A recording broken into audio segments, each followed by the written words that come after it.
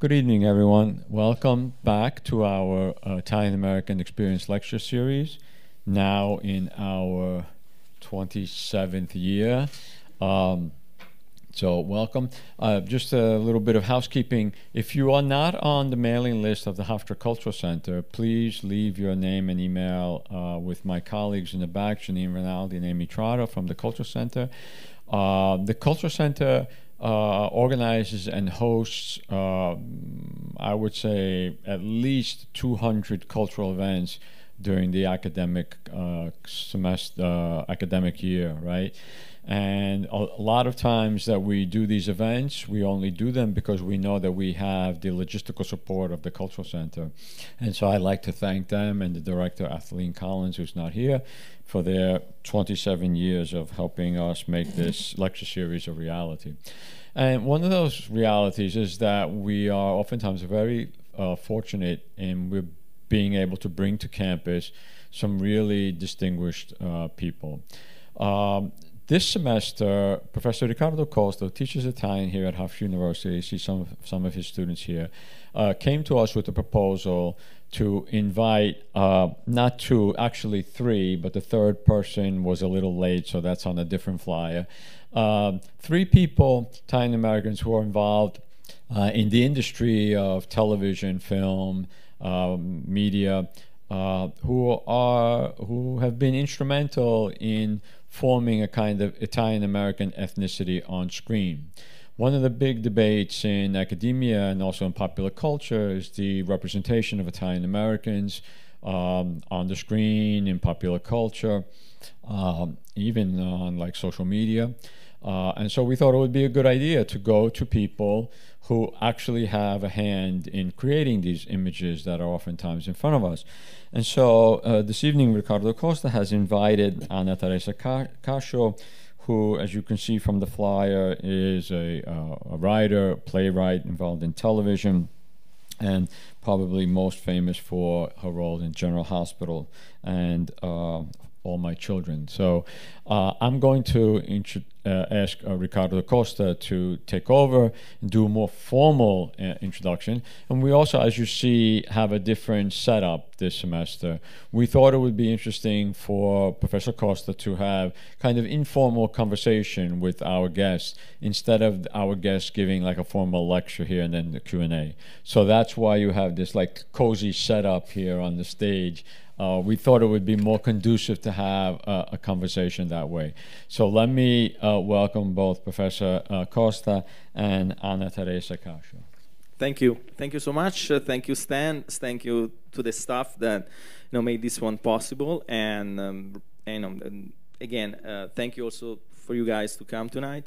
I hope you gonna enjoy it and participate. So please feel free to ask questions. Anna, she's here. She's wonderful. Happy to answer. I guess my first things I like to say about Anna is, because you guys are my students of Italian, is how I met Anna. So I met Anna teaching her Italian. I was teaching in a school, and Anna was one of my students. So then, we got to know each other better, and we eventually decided to write together projects. And so I say, well, and she's an excellent writer. I mean, superb. When you read what she writes, is really, your eyes are mesmerized. So Anna has a huge background in TV writing. Soap operas, but also playwriting as well. All My Children, General Hospital, As It Were Stearns, and she can tell you more and more about it. And I asked Anna, because she's a woman, she's Italian-American, and she's a very well-known established writer, to come here to talk to you guys. I know that some of you are in film and television, or want to be in film and television, and she's also a woman, and we know there's some jobs in all around the world, but mostly like in Europe and United States, that they're very hard for women, for young women to get to. And because they're mostly male controlled. And one of that business that now has been changing, thankfully, was television. Television and film was always like kind of in the past controlled by men. And so I say, okay, well, Anna, come here and tell us a little bit more about your experience, when you started, how you started, and what was difficult for you in having an Italian last name, as well as to be a woman, where you like look down because of your craft, because of because of your gender, or was easy, smooth, which I don't think so. But now I leave the word to Anna to tell us more about her. I think it's already working. Hello. No. Oh, great. Can you tell I'm not used to being on the stage? I'm used to being over there. I want to start with the idea of growing up in an Italian-American family in the 60s when in Northern Virginia, where there were very few other Italians. My mother used to complain because she couldn't find the groceries that she used to be able to buy in Brooklyn. My parents are, all four of my grandparents are from Italy. So my parents are really first-generation Italian. And growing up in a very waspy area was a little difficult because, well, first of all, nobody knew how to pronounce our last name. And secondly, I really didn't fit in. I wanted to be like the other girls. There was a girl I just admired so much, and her name was Sally Reich, and I wanted that to be my name instead of Anna Theresa Casio. And so I took to calling myself Anne because it was less ethnic. And it really wasn't cool to be Italian until The Godfather came out, which is odd because The Godfather, isn't like the best representation of Italians, but suddenly it was like, you're Italian? Oh, wow. And then you could wear like sort of Italian pride t-shirts and stuff. And in terms of my writing, I think growing up that way in an Italian family shaped every single thing I did. I don't think I've ever written anything without an Italian character in it or an Italian-American character in it. One of my earliest successful plays was called Strega, and it was about 3 generations, an Italian grandmother, her daughter, and then granddaughter. And it was about how, tradition and what the grandmother brought from the old country was sort of holding back the granddaughter. And it's about the death of those traditions in a bittersweet way. But I did a representation of my parents in that play, and I think one of my best moments was when they came to see it and recognized themselves in it and recognized that I understood their struggles as being these Brooklyn Italians who had moved to Virginia and were trying to fit in. My mother wanted to assimilate so badly, it was really sad. Until 1972 or 73 when The Godfather came out. And then it was like, I'm Italian. And my parents, just to show you what it was like back then, when they were sent to public school in New York, in Brooklyn, their names were changed. My father's name is Modesto, and it was changed to Morris. My mother's name is Bianca, and it was changed to Blanche. So it was, they had to have special passports and all that stuff. And so, wait, was there a specific question in there? Yeah, it was about it was also difficult for you, to get into the industry that you eventually work for your last name and also for being a woman. Okay, so first I'll just get into a tiny bit of history in the fact that my parents moved from Brooklyn to Northern Virginia because my father was recruited to be in the CIA. Okay, and the CIA had a pocket of Italians who were employed there. Most of them were my relatives. Okay, so we did have a little community in Northern Virginia of Italians. My godfather, my uncle, another cousin, my mother's cousins, 2 of them, they all worked at the CIA. And that's who we would celebrate Christmas with and all of that. But at the CIA, and I worked there too for a while, and my mother worked there most of her life. The Italians were not, I can't say they were discriminated against, but they were not, there was a snobbery against them because they weren't the elite members of the CIA. They weren't the people in charge. They were the grunt workers. They did the printing downstairs. My father was the head of cables, which were, were these enormous machines before computers. It was like a sweatshop. My mom was a teller at the credit union, and I worked there too. And they would always go, "Oh yeah, your father, he's over there." He wasn't one of the big wigs, for sure. And so I think one of my best moments, because my parents had such pride in their CIA work, because it had gotten them from the tenements of Brooklyn to a house in Northern Virginia with a half an acre of land and a bunch of oak trees.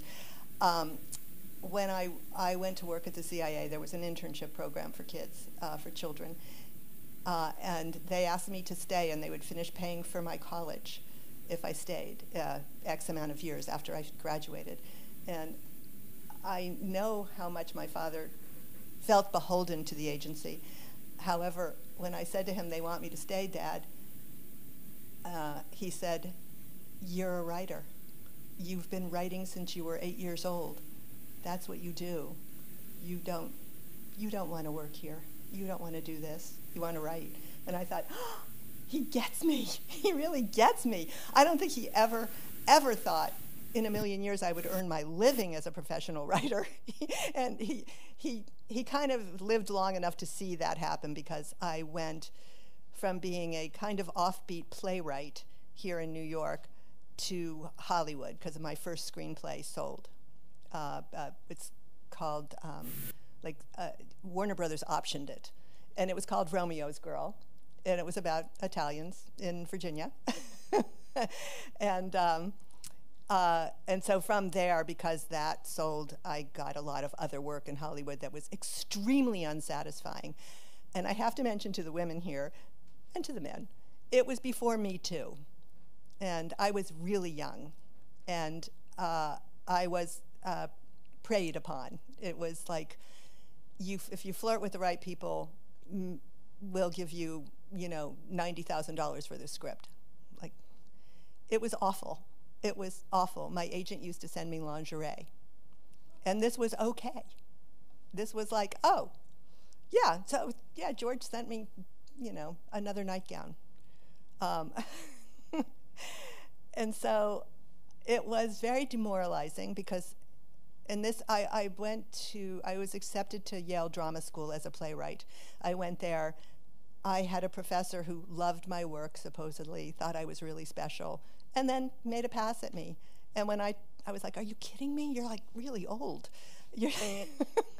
And he said, "Do you know who I am? Do you know what I could do for you?"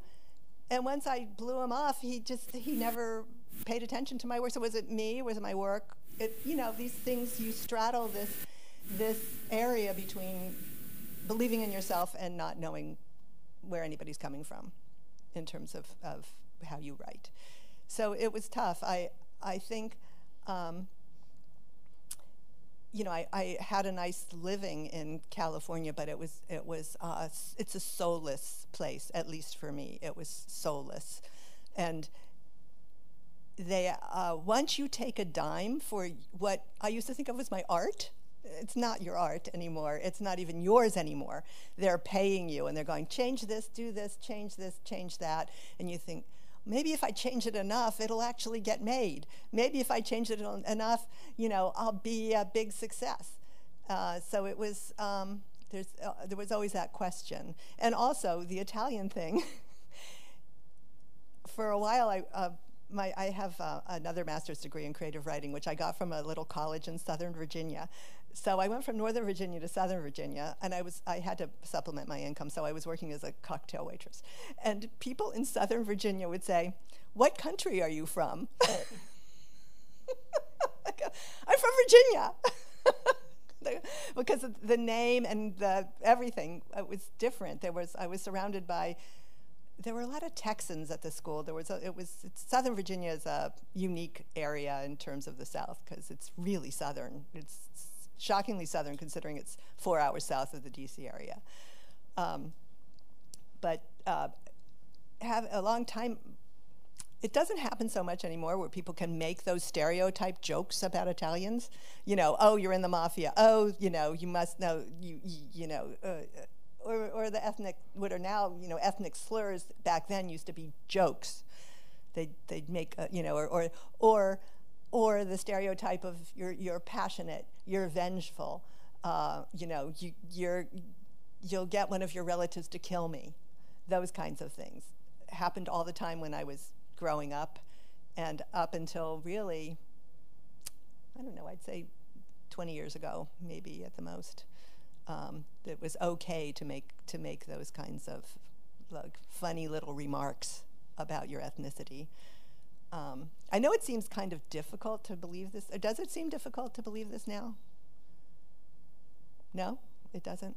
The stereotypes are still sort of floating around there, and people are still feeling like bold enough to make these remarks. If they know them. Do you feel like it's good-natured joking, or? I'm a different generation. Uh-huh. I get the jokes. Mm-hmm. But I understand today they'd be considered slurs. Right. So we kind of judge them for the times in which they were used as jokes. Mm-hmm. But we're enlightened to know that they're not. Right. Exactly. Exactly. I had some relatives who lived here in New York. My dad, you know, and my mom escaped the whole New York traditional Italian milieu. They end up in Virginia where people have different ideas. My father's sister and her husband could not believe that my father would allow me to go away to college to leave their house without being married. They had a daughter exactly my age. She was not allowed to go away to school because that just wasn't done. That's how traditional my generation, or my parents' generation was. And that poor cousin, she ended up like in an arranged marriage. It's miserable. And so that's how it's not that long ago that this was going on here, you know, where Italian American daughters did not have any independence. My parents were thought of as, you know, the vanguard. Like, oh God, can't believe you didn't, you know, they had expectations that I would like somehow get married and stay in the suburbs and have a traditional life. They kind of got used to the fact that was never going to happen. But as I said, I had some really proud moments when they came to see my work. And I loved that. And I still now, when I write, I think, would this make my parents proud? Would they get it? Because if they got it, that means everybody else will too. Because they were basically, my father never finished high school. So, you know, you kind of have to keep your audience in mind. And one reason I got into soap was because when I was still working in Hollywood, and I would go home, and my dad was retired, and so was my mom. And so they'd been married for over 50 years, and they would be watching a soap opera, and they would be arguing passionately about it. No, she's wrong. No, but she's doing it for her children. No, but still, she's crossing these boundaries. It's not good. And I thought anything that could get people involved on that emotional level when they know each other so well can't be all bad. I don't know how any of you feel about soap opera, but it is universally looked down upon by every other writer I know. Even writers in my union go, oh, you know, that. I have a little volunteer job where a lot of high schoolers come in every week to work. It's a soup kitchen, and they'll say, you know, well, what did you do? What do you do? And I'd say, I'm a writer. Well, oh, for what? I said, well, I used to write for General Hospital. Oh, not a fan. I'm like, have you ever watched it? Have you like these kids in high school going, soap opera? Oh, it's so cheesy. That's just terrible. Oh, and so the great thing about going from Hollywood to soap opera is that soap opera is run almost entirely by women. It was so refreshing not to have that tension when you walk into a room for either an interview or even, you know, a story meeting. there was nobody there who was, you know, thinking terrible things about me. They were probably thinking terrible things about me, but for different reasons. So it was fun to be in a room with women and gay guys mostly. It was so refreshing and so liberating and really gleeful. I mean, I don't know if any of you are familiar with soaps. There are things like, you know, the evil twins or the mixed up babies or, you know, whatever, you know, that we bring people back from the dead. There was a certain level of hilarity that I really enjoyed, and if you know, they're just soap operas are just story. It's anybody who's watched a movie and liked the plot. That's what soap opera is. It's plot. It's just story. And General Hospital, where I ended my career, I retired about a year and a half ago. It had a okay. They created a character out of, you know, a Godfather, out of the Godfather's success, who was, you know, he's, you know, was a mobster. He's a gangster. But I think they made him Greek so that they could sort of avoid the Italian stereotype, but they used every other stereotype in the book. Hugely successful character. He's been on the show since the 90s, or maybe even the 80s. Still looks pretty good, and he's still featured almost every single day. You know, and we never could actually, it was really funny because we could never actually say what he did. Even though he ran this gang, this mob, but he would just always have a shipment coming in, but we could never say what it was. So it was all very vague. And so the great thing about soap, that was another place where the jokes abounded about my, you know, Italian last name. Well, let's give them the mafia story to Anna, because she would know, which is, you know, nuts. Or, you know, anything that we had a kind of stereotype Brooklyn character on, and they would always give her to me to write, you know. She was, you know, this sassy Brooklyn lady and her daughter.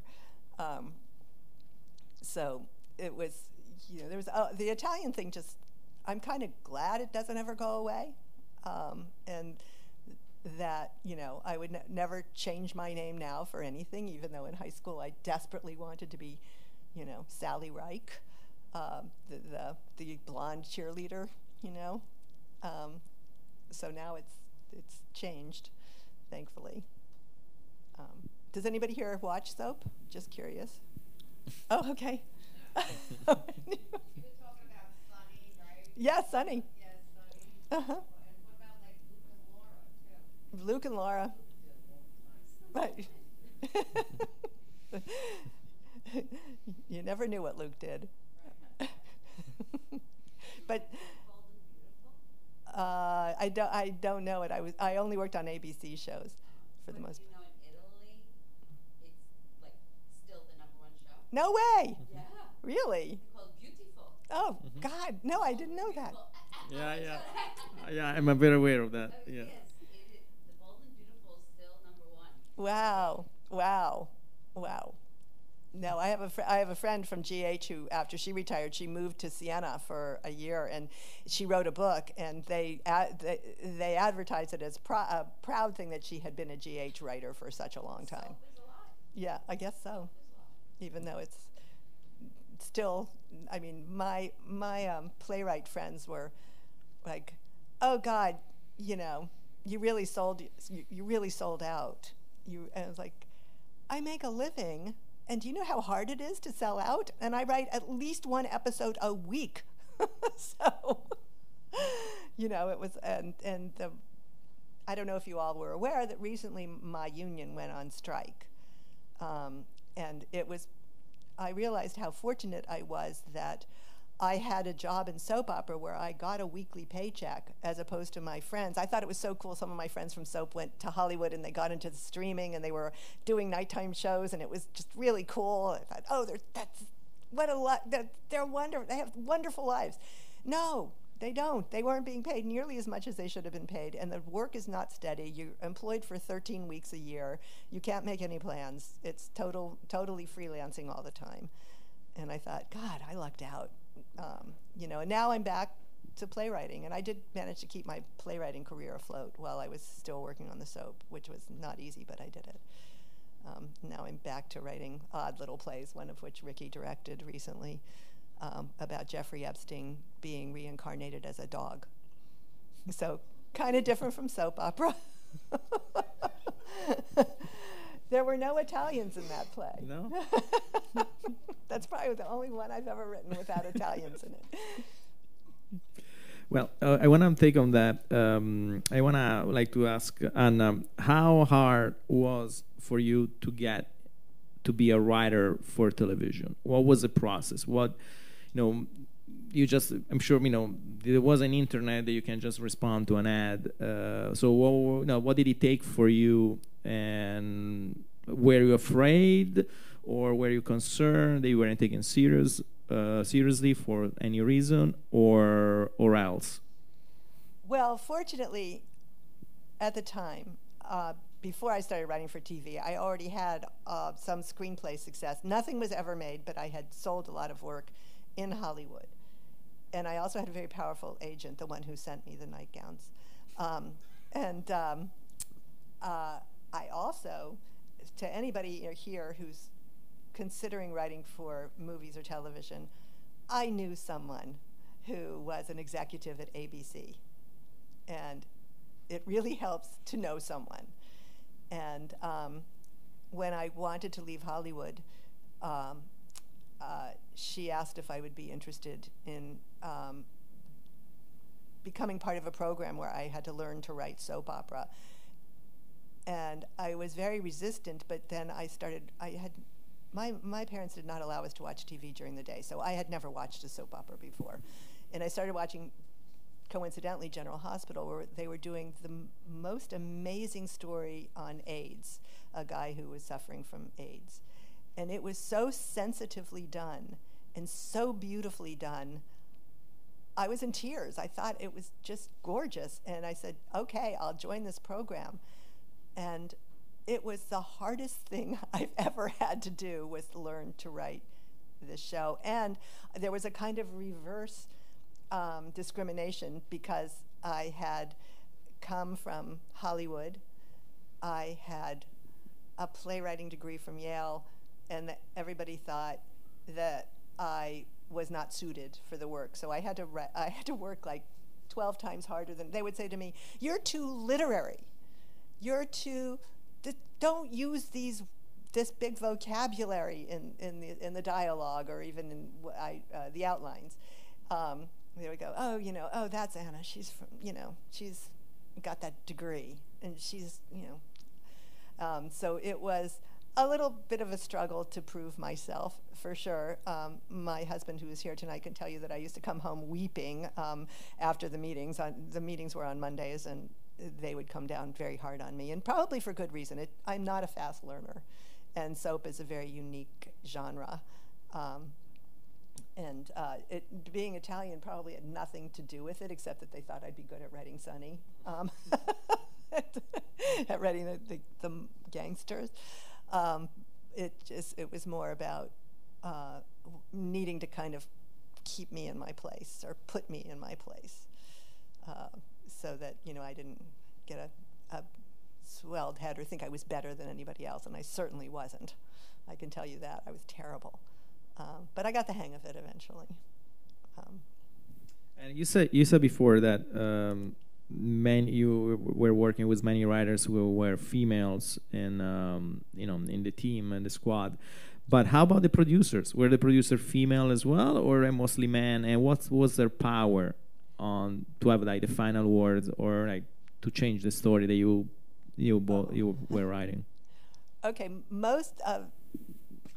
for the most part, okay, one reason I didn't get hired on General Hospital at first is because it was a female producer, and she hated me. And she actually said something like to ABC executive, who was my friend, she said, "Don't ever bring me a writer who's thinner than me and younger than me. this actually was said by somebody, but it was back in the late 90s. There was that, and also she said I was too literary, so she didn't hire me on GH. So I came out here to New York, and I worked on a show called One Life to Live, which was on, I think, right before General Hospital. It was taken off the air. It went off the air in about 2010 or so, or 11, I can't remember.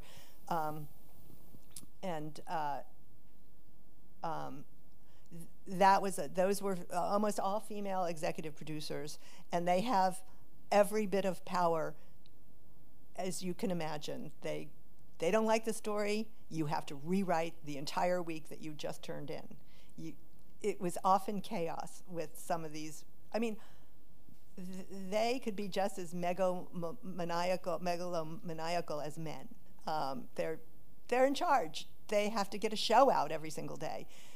But if they didn't like a story, and a lot of them, I have to confess, could be a bit sexist in terms of wanting women to be more traditional on the show, wanting it to be more patriarchal. If we tried to do something that was more contemporary, tried to make a statement, we would often be slammed because we would. I'm responsible. Okay, I worked for All My Children for a while. I was a head writer there. I was responsible for the first lesbian kiss in daytime. And, okay, I had a writing partner on the show. They fired him and kept me. And I said, I realized the reason they fired him is because they lost revenue from advertising because of a lesbian kiss and a lesbian relationship that we had developed. So somebody's head had to roll, and it was my writing partner's, because he wasn't nearly as agreeable as I am. I know how to play the game. He's very harsh, and so this is one moment I'm very proud, where they called me to say they were firing my partner but keeping me on, and I said, no, you fire him, I'm going to. And they said, well, we're not firing you. And your contract says that you have to stay on and write for us for another, whatever it was, 6 months. And I said, I'll hire a lawyer. I don't care. And they said, you're walking away from the money. If you quit, we have to pay out your partner's contract, but we don't have to pay out yours if you quit. I said, I don't have kids and I don't shop. I'm done. I'm out of here. And that was, if nothing else, if you don't keep your integrity, you don't walk away with anything. And he and I are still very good friends, by the way. And he's still very harsh. He just never, you gotta be diplomatic. You have to play the game. And he wasn't very good at it. But I'm proud of the first lesbian kiss. That was, it might be before your time, but there's a very famous soap opera actress named Susan Lucci. Yeah, from, Good Girl, Girl from Brooklyn Makes Good. And she was the mother of the lesbian on the show. And the daughter's name was Bianca. So it's just the daughter who was a lesbian. My roots pervade everything. So another story that I'm very proud of in soap opera, because sometimes you could get something in there. You could get a little piece of yourself in there. And like I said, that the executive producers were really tough. And I wrote, we had a very feminist character on GH. And she had been living with her boyfriend for a very long time, and suddenly on Valentine's Day, he pops the "will you marry me" question. And she's like, wait a minute. No, we don't do that in this relationship. That's a patriarchal thing to do. Why should the man ask the woman to marry her?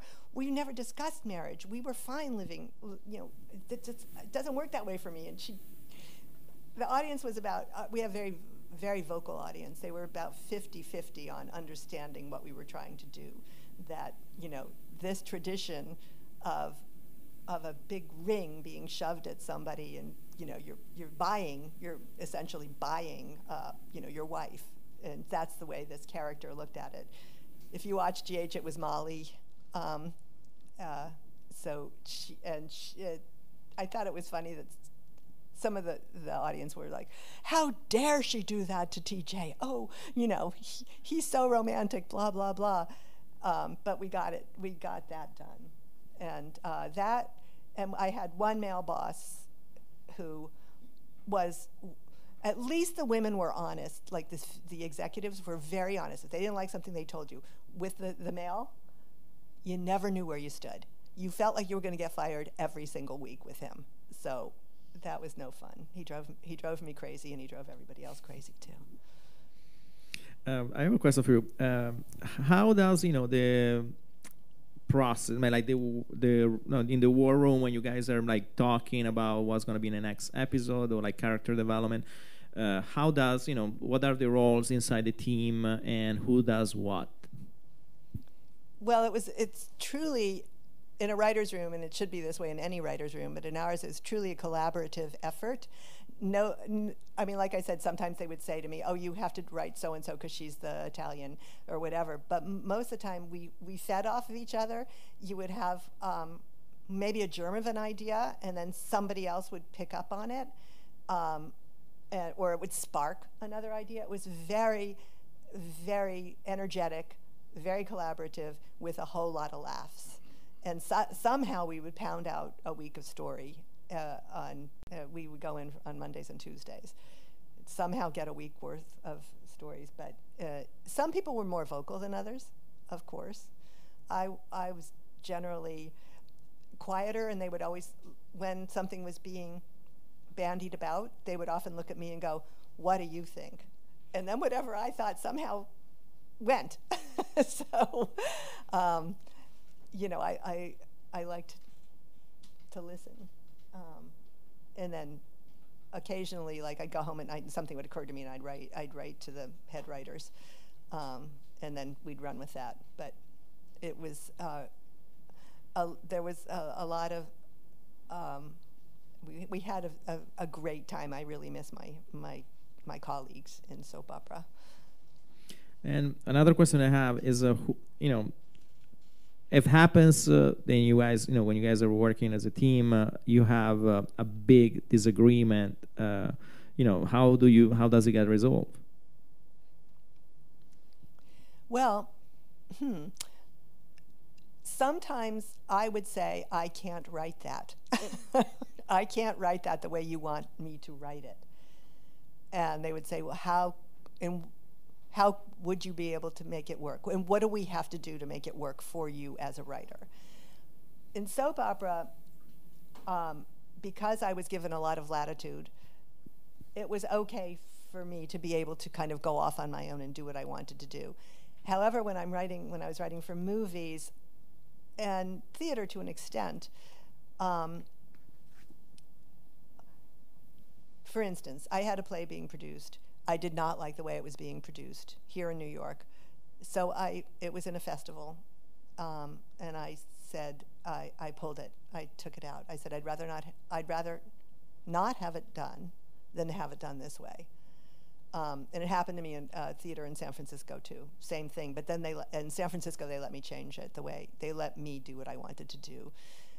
Also, one time in Hollywood, I was hired to write a script, and they wanted it to be really gross and disgusting. It was a remake of a very old chestnut of a movie called The Trouble with Angels. And they really wanted like lesbian nuns and lots of sex, and it wasn't true to the original nature of the piece. So that was another job where I walked away from it. I just said, I can't do this. But in soap opera, honestly, because it's so much more collaborative, I was able to do what I wanted to do. And you said before that you mentioned about the lesbian kiss, and now we are in the woke moment, the woke era. How do you see this movement woke affecting the TV industry or the writing industry today? I don't think that there's anything wrong with woke myself. I think it's good for us to be sensitive and aware. Very important. But I also think we can tip too far in the other direction. For instance, if you wrote a female character who was a masochist, that probably wouldn't go over right now, because nobody wants to see women enjoy being hurt. I think that that's kind of a problem, and that's something that somebody might want to represent in a TV show or whatever. I mean, how is woke defined right now? I always thought of it as, tell me. I'm from a different generation, but that's hip-hop to me. Mm-hmm. Stay woke is an expression that I grew up hearing in New York for over 40 years. But stay woke is how people start and end songs. Stay woke is when you say goodbye to somebody. Stay woke. So I'm surprised that recently, like, it's called woke culture or wokeism. And to somebody like me and to many, many others that know it from other, in other contextual definitions, it's being aware. It's keeping your eyes, open, front and back. Just stay woke. It was. Mm-hmm. It's always been a part of, like, be aware. I don't know when it changed to wokeism and a culture and a movement and there's albums called Stay Woke from 40 years ago. Yes? Well, in my experience, now it means something like a derogatory Oh, reflection. I think, I'm sorry, you're supposed to. take the microphone. I can talk louder.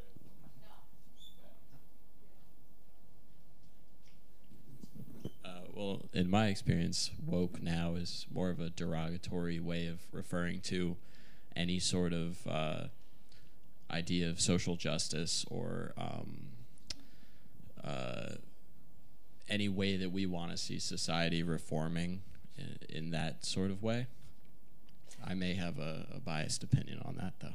When did it change from what you were talking about to being a bad thing, or encompassing a lot? I mean, how does anybody else have ideas about how you define woke?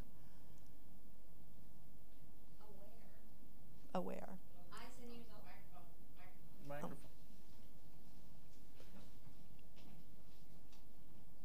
I said aware, just eyes and ears open. Pay attention. Pay attention to what's happening. Don't get distracted by the shiny object. I know it for decades, so I don't know where the movement came from, but I only heard of it like a year or two ago in Florida. In Florida.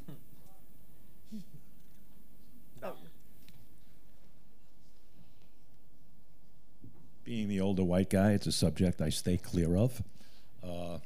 But I think where it affects the writing, like Ricky asked, and you're 100% right, we should be sensitive and we should be well aware. I grew up in the 60s. Nobody in my neighborhood had filter. My father said whatever he wanted about any race. That's the way it was. But whether there's a problem with me and writing now is, I get that in 2023 we should write this way. What I have a problem with is when I'm told you can't write like that, but that's how they spoke in 1960. We can't change history, So I think people are very fearful with anything. So if you wanted to write something about rock and roll, which your former writing partner was doing, he was told you can't say chicks. Really? It's not 2023. He's talking about 1967. So that's where I think you could have a problem writing, with trying to be aware to everybody's sensitivity and also revising history at the same time.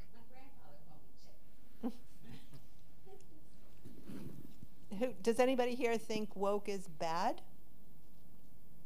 Whatever it might be. Do you think it's good?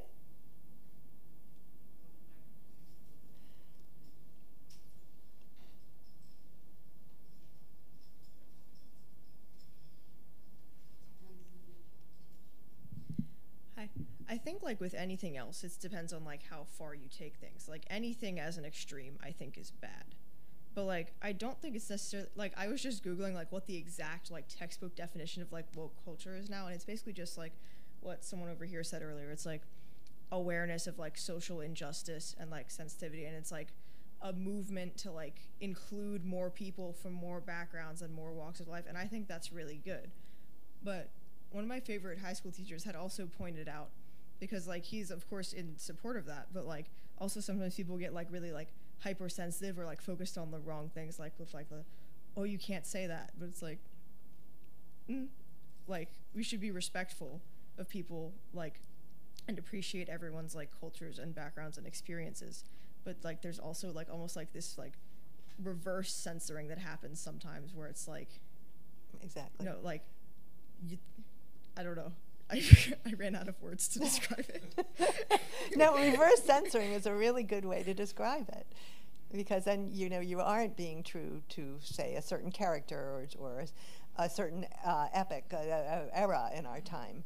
You know, when things were different. Like I said, you know, I was in Hollywood without Me Too behind me, and there was no wokeness. Like, I can tell you that much. So.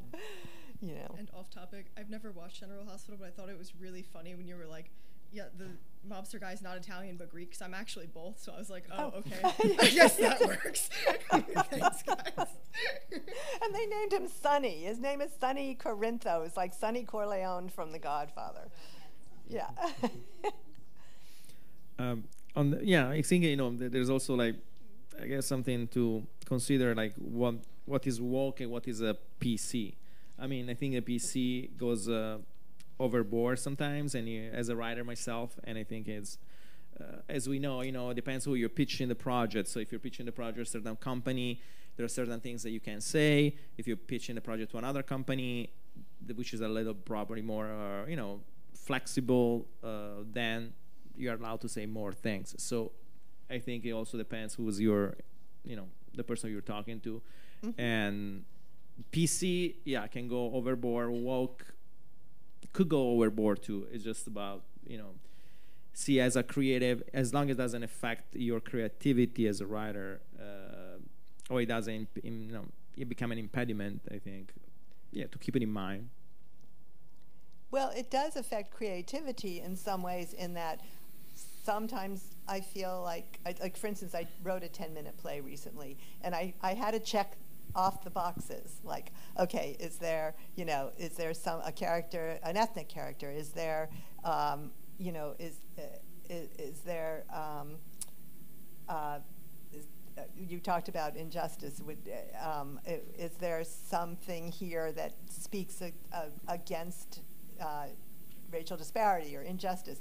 I had to go through all of this in my head. So some writers say that, you know, limitations make you more creative, and in some ways I kind of did. It opened me up a little bit to, like, okay, how can I figure out how to make this work, you know, as a white writer too, you know, without being, without appropriating somebody else's culture, for instance, you know. And still to say on TV, talking about TV, you know, we all have like streaming platforms in the last, you know, probably, it was like 6 years, 7 years mostly. Maybe before there was only Netflix that, you know, you can get it from DVD, mail at home. Now they just stopped, I think, like last month. They mailed the last DVD. Oh, yeah. And so when you started your career, they were in these, you know, other channels. And do you think that TV now, because of the, you know, huge amount of material is available, is like living a stress test, meaning like we're running out of good ideas or creativity, and kind of like, you know, it looks like to me that, you know, if Amazon has a show, then or vice versa, Netflix has a show that's similar to that. So there's kind of, you know, I wouldn't call it cheating, but is that really, you know, how much the creativity is affected by the streaming platform? Is that TV going through a stress test or not? Well, I think there are two answers. One is that I think that streaming services are reaching a saturation point, which is why they were so desperate to keep from to not pay their writers as much as the writers deserve. Because they're starting to lose revenue because there's just such a huge amount of material out there, and they're not. I don't think that there's enough audience for everything that they have. The other answer is that because streaming services are so hungry for a broader audience, they're likely to eschew some show that's not high concept that might not attract a bigger audience. There's a show, I think it's on HBO, called Somebody Somewhere, that is pretty much you can't really say what it's about. But yet it's charming, it's hard hitting, it's full of great characters. It takes place in Manhattan, Kansas. Very unusual types of people.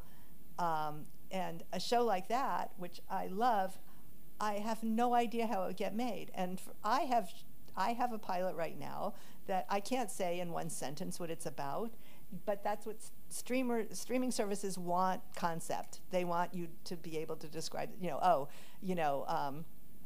Sopranos. It's about a mob guy who's having a nervous breakdown.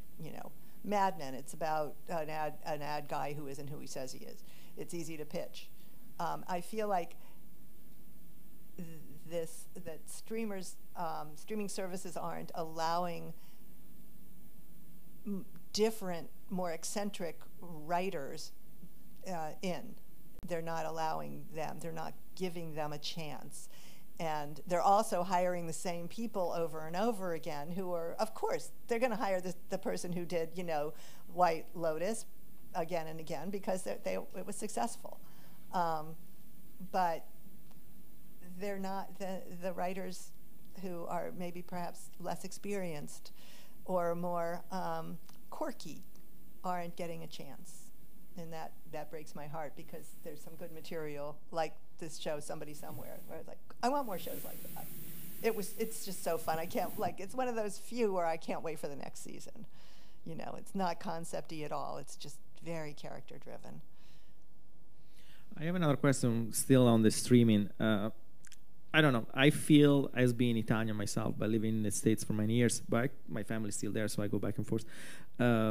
I think the good side of the streaming, especially living in the United States, is that there are many, many more foreign shows that are available here than were before. Mm-hmm. And so it's kind of like open a world of knowledge about, we have shows from South Korea, from Sweden, from Italy as well, from South Africa. So there is probably the other side of it that we get to choose stuff that's not just made in the U.S. but is made somewhere else and opens our vision on things or like other perspectives on how we see life. For example, for the tremendous tragedy that happened in Israel, there was a show Fauda that a little bit gave us an idea of what's going on and know more about it. What do you think about this kind of internalization of TV, thanks or because of the streaming services? And do you think that is gonna, in your opinion, in the future, create more international co-production? Because you mentioned White Lotus, which was shot in last season was shot in Italy, mm-hmm. and it created a lot of tourism there. It helped the region, and so do you think there's going to open also more international co-productions, or no, really? I certainly hope so, because a show like Fauda so increased my understanding of what goes on there. In fact, the show creator was interviewed on CNN yesterday morning, just so that he could bring in more of an explanation of what's going on. Because a lot of us are like, we don't get it. This Palestinian, what's going on? But there was a charming show from Sweden, Denmark, Seaside Hotel, where you really got the culture watching it. It's so different. I loved that, and I hope, as much as I want American writers to work, I hope that they do bring in more, because although they probably get them for really cheap, which is why they show them. Because other countries don't have the same writers' unions and protections that we have here. Or even, I don't even think the actors have the same protections. So they're probably paying no residuals, no royalties, nothing. So perhaps it will open the door, because now that the streamers, our strike, the writer's strike was settled last week, and we got everything we asked for, which is remarkable. But I can tell you that that they're going to be bringing in more foreign shows because of that, because they're going to have to be paying the writers as much as the writers deserve. And also, before the strike, the streaming services would not allow my union leaders to see the ratings. So they didn't know how many millions of people were watching the shows, so they had no leverage to say, hey, X amount of people are watching White Lotus, for instance. Or White Lotus is an exception because it has a producer-writer as a showrunner. But for instance, a show like Breaking Bad, I don't know if any of you remember Breaking Bad, they weren't letting us see. Whereas in soap opera, we got rating sheets every single week, so you knew if your ratings were up or down. So the writers should be paid commensurate to who's watching the show, to how many people, how big their audience is. And so I say that only as a preface to, they're going to be bringing in more foreign shows because of that. Now they have to open up their ratings to the guild. And I guess also people who are learning languages actually can practice more. Yes. Can see in original language. So I have a couple more questions for you. One is what would something that in your career that you would definitely not do anymore, and something that you would definitely do again? I would definitely not flirt with men to get a job anymore. And I'm too old for that now anyway. But that's not why I wouldn't do it. And something, I did write this down, something I would do again. Yeah, I said it already before. Write in a way that would make my parents proud. That's what I do again and again. And, wherever they are, they better be laughing. By the way, my mother was still alive to see, my soap opera. My father had died before I went into soap opera. But my mom got to see me on TV win an Emmy. And I purposely wore an orange dress because at that point she was elderly and I didn't want to be a sea of black. So I wore an orange dress so she could see me on TV. That was back when the Emmys, the daytime Emmys used to be televised in prime time. So they're not anymore. And going back to your craft, what are, I know it's a huge question, but I'm sure you can respond precisely. Is what's the different process between writing an episode for soap opera or writing a play? Oh gosh, soap opera is so much easier because you have a team behind you and you generally kind of have an idea of where the story's going. Are they going to get together? Is this couple ever going to get together? I remember my husband and I lived right near the World Trade Center during 9/11, and we saw the whole thing unfold from our terrace. We were 4 blocks away, and it was horrifying, of course. But I had to go back to work the next day, and our executive producer came into the writer's room and said, "We're only going to be preempted a couple of days, so I expect a full week of episodes from you guys." And the only thing that really spared me from seeing that second plane hit over and over again in my head was, were Todd and Blair going to kiss at the end of my episode? It was a big deal. This was the fan favorite couple, and they had been broken up. Were Todd and Blair going to kiss? Saved me, whereas my husband over there had to keep seeing the plane hit. And, took him a lot longer to recover from the trauma that day. Yes? Did they end up kissing?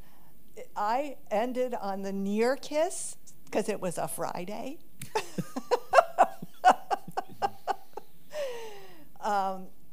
I think they ended up not kissing on Monday. That's the kind of thing we did. We were always looking for the cliffhangers, and a lot of people ask, do we write character?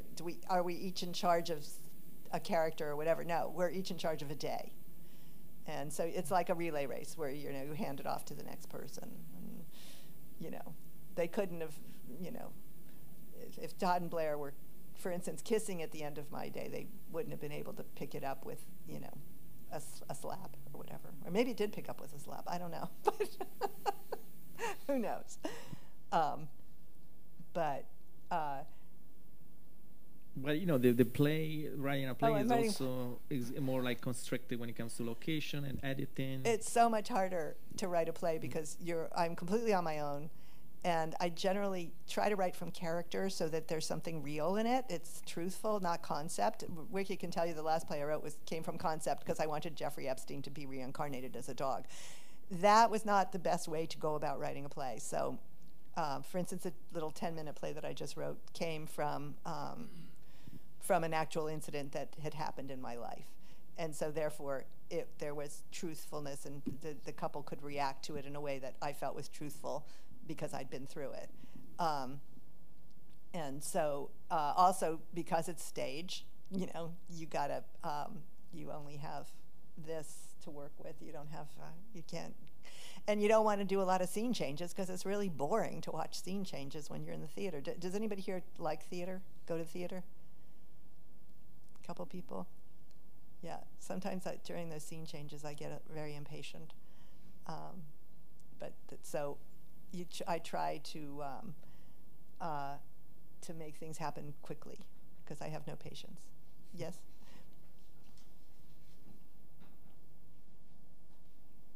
You were just explaining a concept of reincarnating Jeffrey Epstein as a dog. Uh-huh. I don't know my question, but what other animal were you? What other considerations besides a dog were you? Yeah, and what kind of a dog? Like a King Corso or like a little poodle, like a teacup? Just so you know, the dog was played by my husband here. He was very good. It was excellent. Oh, so the play occurred. Yeah, it had a little production in the summer. Now I'm more intrigued to know. And it came out of the idea. A friend of mine who I used to work with in soap said to me that my husband looked, before he grew a beard and grew his hair long, before Shutdown, he looked like Jeffrey Epstein. Dead ringer. Okay. Handsome. He said, why don't you write a play for him about Jeffrey Epstein? And it came out as Jeffrey Epstein as a dog. Okay, and spoiler alert, at the end of the play, the dog hangs himself, okay, and comes back as a kitten.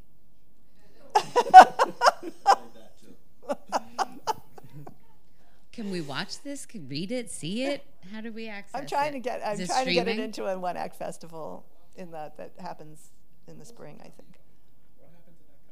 Can I ask you a question? Is it a screen? You wrote the... I wrote the play. You wrote the play and you did the acting? And Ricky And directed it? there were two other actresses in it. Where's the screen? How do we get to see it? I have a copy of it. I have a video or whatever it's. Is it on YouTube? I'll send it to you. It is I'd on love to. It is on YouTube. Okay. Actually, Anita put it on. One of the actresses put it on YouTube. Fantastic. It's what is it called? It's called. Well Hung. So you can see that leaving soap opera, I kind of cut loose and started to do my own. I went a little crazy, so I went back to my roots as a playwright, where I was thought of as a, kind of eccentric playwright, with a lot of Italians in my plays. Yeah. So, couple of last two questions I have for you is first of all, what do you think of the AI? How's gonna be the AI, affect the writing? I mean, the writers mostly. Well, it was a big problem. Okay, I had my eyes open when I went to a union meeting before the strike, and a writer got up and said that a studio had generated an AI version of a best-selling novel, AI turned it into a screenplay, and she had been hired to do a rewrite. Now, when you do a rewrite in Hollywood, it's half your fee. Okay, half of what you would get if you were commissioned to write an original story. So they were already trying to save money by having AI generate a script from a novel. We fought for and won they're not allowed to use AI to generate scripts, but they're going to get around it. I am sure there will be a way around it. I have no doubt, and it's kind of frightening. I taught some creative writing this summer, and my students were passionately opposed to AI because they're right. It has no heart. It can pretend to have a heart, but it's culled from. It's not original, and that material is not allowed to be copyrighted because it's not original. I'm curious. What do you guys think of AI? Do you use it for anything? As a guy with many friends who are getting into writing careers and who was kind of like backseat following the strikes the whole time, I can't stand it.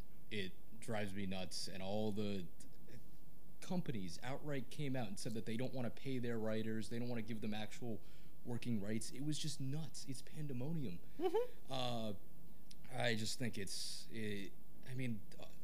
also the stuff that AI puts out, there's no other way to put it than just crap. Mm-hmm. It's usually not good at all. But it just sucks seeing how it can replace people in their jobs, this stuff that they're passionate about. Writing to do that takes a lot of passion. I should know. I would like to become a writer, but I don't think I have enough passion for it, so I'm kind of I haven't really gone down the road of it. But like my friends, having to worry about their futures and if they could even keep going down this career path or whether they should switch, or about, friends or family members that they had that were writers and could possibly lose their apartments mm-hmm. because they weren't getting paid. Yes, exactly. It is just disgusting, and I have a real hatred for that stuff now as a result of it. Well, the writers, when I went to the pre-strike meeting, I really didn't realize how much of a threat it was until these writers all got up and started talking about it. I was like, whoa, where have I been? This is nuts. This is nuts. And the fact that there is no beating heart behind it is, again, like I say, Hollywood is soulless. They'll have no problem trying to find a way to get to keep real writers from being paid and generating something wonderful that comes from themselves. So it's scary. I wish I brought along one of my friends who is not only a writer but also Italian American. I'm sure he would have had a free, he would have loved to just go off right now, come up to the mic and probably vent everything that he was going through the last few months. Oh, yeah. Yeah. For sure. I wish I brought him, but And now the actors, my husband's union is on strike for similar, because they can use AI generated images of the actors. Yeah. Culling them from the work the actors have already done. So, for instance, my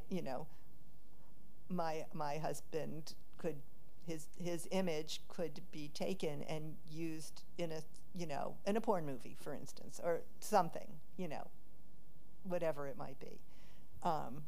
And they are fighting for that, and the talks broke down yesterday. So I don't know where they're getting, what's going to happen with that. But it's all about AI at this point, not even more than the money. The writers considered AI the biggest threat. Yeah, I think I read somewhere they're shooting the first movie just written completely by the AI. Oh, God. And so I guess it would be interesting to see what it is. And the last question I have for you, Anna, is what advice would you give to student that would like to become writer? First of all, write as much as possible, even though I don't love writing. I hate when I sit down and I have to write. But then it's hard. It is really hard to confront that blank screen. And then somehow, I'll set a very small goal for myself, and then it gets, there is no muse. There is no magic to writing. It's hard work. I could liken it to factory work. You just keep going over it. You just keep working at it until it somehow takes a life of its own. It takes shape.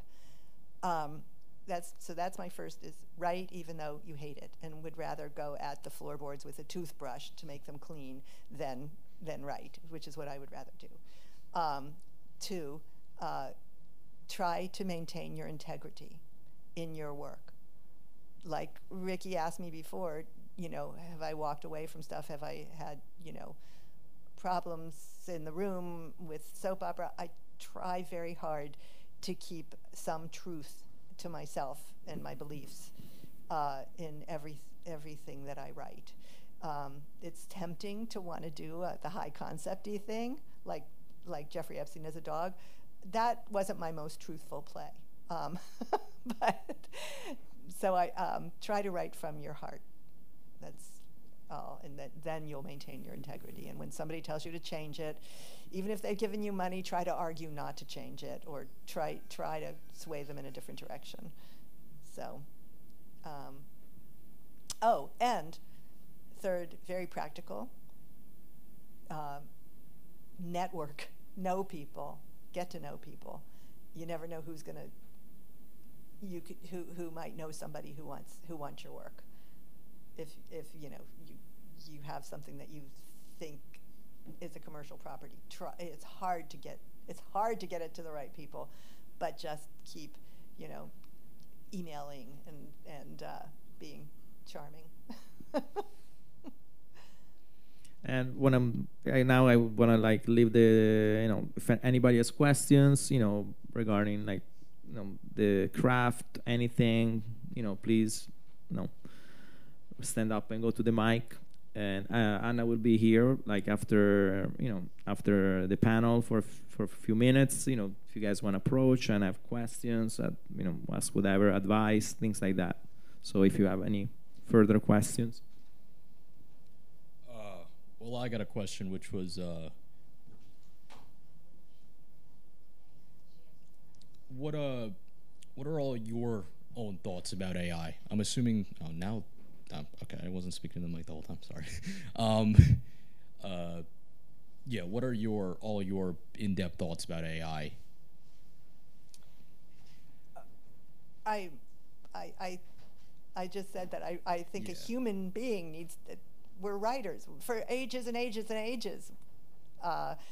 Human beings have told their stories themselves. Computers haven't told their stories. Human beings have, and I think it's really important that we keep doing that. And AI has its uses in terms of okay, we use a thesaurus online. I use a thesaurus to try and sort of open up my mind to some new word. That's using AI, but it's not generating content. It's not telling a story. I think we have to fight it as much as possible. I really do, even against all odds. I told my husband recently that I'm almost happy to be a little bit older now, because I think that the future is not looking very good for artists. Yeah, I worry about my friends a lot in their careers and how this is going to go in the future for them, but who knows? Yeah. Any questions? Anybody else? I just want to make this comment about the business of the soaps. And if you know this, that when I was a child, my mother, before she went back to work, would be at home. And at a certain point in the day, things had to stop. All of the housework had to stop. And she said, I have to go watch my stories. My stories. All the Italian women that I knew referred to them as the stories, yes. And even in Italian. Then when I started researching Italian-American culture and reading Italian-American memoirs, I realized other mothers were doing the same thing. They never referred to them by the actual name of the show. And what you said rang a bell in the sense that, and how difficult this is to do, that human beings, since when we were first sitting around campfires, on the plains of Africa, becoming human beings, we were telling stories to ourselves, right? And it's such a human impetus that I'm not sure AI, as you said, because it has no heart, would be able to do that, But my question is, in your playwriting, because in the soap, obviously you're constrained by the characters that you have, and they have certain characters. They can only work in certain ways. Well, in your playwriting, you're free to create the characters that you like. So have you created Italian or Italian-American characters, and in what sense, have they come alive for you? Oh, have you used, like, your parents, your family, your history? Yeah, I was just talking before about my first sort of big play called Strega, and it was very much based on my family and my grandmother, who was from Italy, and her, her recalcitrance about changing, about becoming American, and my grandmother would watch soap opera, and she spoke very, very little English, and she really didn't want to learn English. But she knew how to say this. She'd be sitting there by the TV, and she'd go, "This a very, very, very, very, very bad girl." Yes. And so I wrote. I could write my parents forever. I wrote a pilot that they were unique and honestly straddling those two worlds, straddling Italy and America. Was, and like I said, being in Virginia, desperate to assimilate. And then suddenly The Godfather changed everything. It's like, we're Italians. Well, thank you very much. It was really an extraordinary talk. I want to leave the last word to the students, though, in case they have a question, comment. Anyone else from the audience? Well, then, on behalf of everyone, thank you, Anna, very much. And thank you, Professor Costa. Thank you, Thank you. It was an Professor honor. Pugliese. Thank Thank you you for having for me. everybody for putting this one together.